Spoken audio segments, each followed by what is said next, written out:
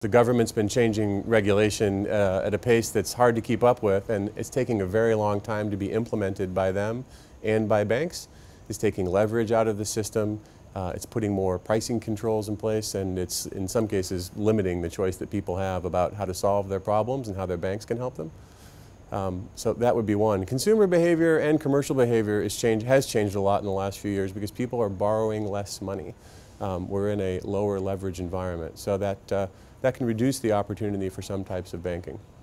And then lastly, banks themselves have changed a lot to change their cost structure to become more efficient in a low interest rate, lower leverage environment.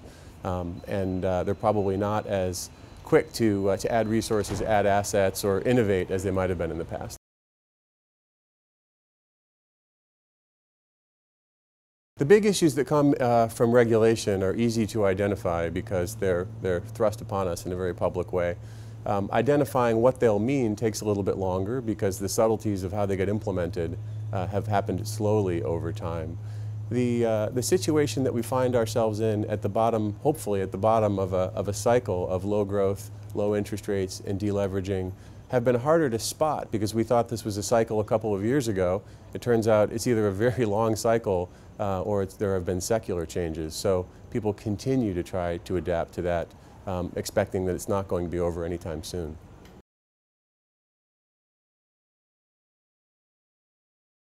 We have great people, and we rely on great people, and we continue to add and attract great people to help with whatever the urgent issue is of the day, whether it's hopefully it's a particular customer need that we're attending to. It could also be a regulatory requirement that we have to respond to.